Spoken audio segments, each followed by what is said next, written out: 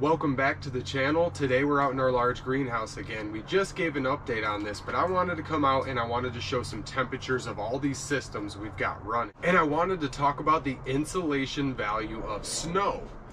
Just 1 inch of snow has the same insulation value as a 2x4 board. And 12 inches of snow have the same value as a home wall with insulation in between on 2x4 studs. So having all of this snow all around the greenhouse at the base is really giving us quite an insulation factor to the earth outside our greenhouse and to the earth inside our greenhouse. We are not frozen in here at all, and we had negative temperatures last night, and we're sitting about 10 degrees outside right now, 10 degrees Fahrenheit with a little bit of wind blowing. When the sun came up today, we had 0 degrees Fahrenheit for a temperature as the sun was rising. So I want to take a look at the temps inside this box. They're usually higher than the ambient temperature of our greenhouse any given day of the week, even with little solar activity. And we're at about 50% solar activity right now. We had a cloudy day up until basically this point. The sun is starting to break through. So I wanted to take a temp.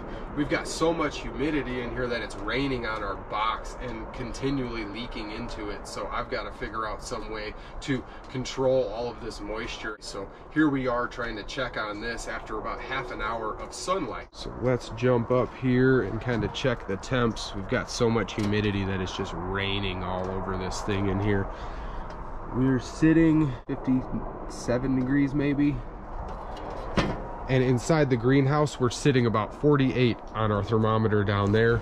And that's with 10-degree temperatures outside right now. So this entire heating experiment completely runs off the sun. This little hose that sucks the hot air out of this box all the way down to the other side is run on a solar-powered 10-watt fan. So this is completely solar-driven. But even on a cold, cloudy day, we still get a little bit of solar energy trapped in this box, heating up them rocks and continually releasing it throughout the night. I'd really like to refine this and put a different box in a different location in the greenhouse, but this is what I have right now. And a lot of you guys are saying to paint the rocks black, and I agree with you, because black surfaces versus light surfaces and shiny surfaces definitely have a different solar impact and a solar thermal capacity. So if I was to paint these rocks black, I would use some type of non-toxic paint, because I don't want to poison myself by spray painting these rocks and then possibly taking them out and using them elsewhere another day. So on the subject of light and dark, I want to take a look real quick at some temperatures. So the temperature in the greenhouse is about 49, 48, 49. That's the air we're blowing into the fan through the tube through our compost. So the door's about 33. We're sitting at about 56, 57 degrees on this pond liner that's just wrapped around our shiny pipe. Down here, we're sitting about 46, 48 degrees on our pipe. That is a major difference from the 56, 57 we saw up at the top of our greenhouse. So it's basically staying the same temperature as the ambient temperature of the greenhouse. That's just a plain and simple light versus dark measurement right there. We're 10 degrees without very much solar activity coming through the clouds, just enough to run the solar fan that's pumping the air through, but not enough to really heat anything up. So the 56, 57 degrees we're trapping at the top in this is transferring and creating more heat through the actual pile to blow out and create more heat in the airspace of the greenhouse also. So let's take a look at what kind of temps we're pumping out of the airspace in here. About 90 degrees. Our compost pile is about 135. It is on the downslope because it is not very big. We got this cooking pretty hot, but it's starting to fizzle out. It's on its downward slope towards cooling off. So the amount of heat we're actually going to get to pull off of this is not substantial compared to our small greenhouse, because this pile is so small. We may be putting 90 degrees through the entire greenhouse, but this is only a short-term pile that is only going to run for maybe another week or two before I have to actually build more compost and get it hot again. And that can be a struggle in the winter time. So along with the temperatures, I want to show what kind of airflow this is really putting out. This is really cranking the air. Our little fan up here blowing the air through the entire pile, being heated up. and getting cranked back out into the greenhouse airspace to heat everything up and continually recycle. That is some decent airflow. So I figured while I had this lit, I would show how this draw is working. You can see that smoke getting funneled right down that tube. So this tube runs through the bottom of the box and all the way down with that 10-watt solar fan, and it's getting some decent draw from 50 feet away. I wanted to show this little water heating system one more time before I actually take this hose out. This cheap little pond hose, it was 1-inch pond hose or 1 1/4-inch pond hose.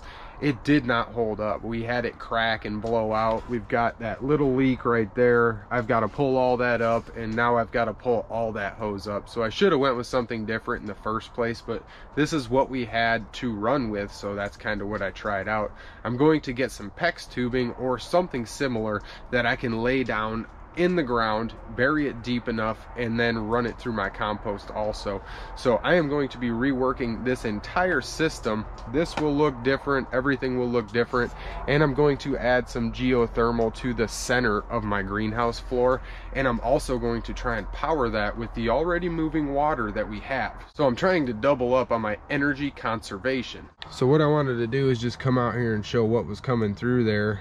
About 60 degrees or so, sitting about 60 degrees.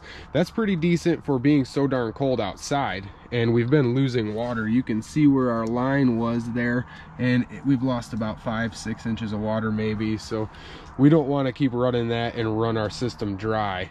So all of this is going to be kind of going to the wayside, and I'm going to change this up. I want a bigger overflow tank for more thermal mass. I want a better hose, and the pump works just great. So I'm going to continue using my pump and solar powered system. And the next time we come out, I will have all of this excavated. I want to bring everybody along for how I'm going to achieve the cheapest geothermal heating of air that I possibly can. So I just wanted to come out and show the temperatures of what we're actually achieving out in this greenhouse under the worst circumstances. It could be colder, but we had negative temperatures. Like I said, it was 0 this morning when I got up. I want to thank everybody for watching this video, and if anybody has any questions, comments, or suggestions, please drop them in the comment section below. We love to hear feedback from all of our subscribers. It really helps us out in the brainstorming phase. So I'm excited to bring the next step of this build together and show everybody how I'm doing it. So if we decide cumulatively that something should be changed, I can change it mid-process. I'm not bringing a finished product.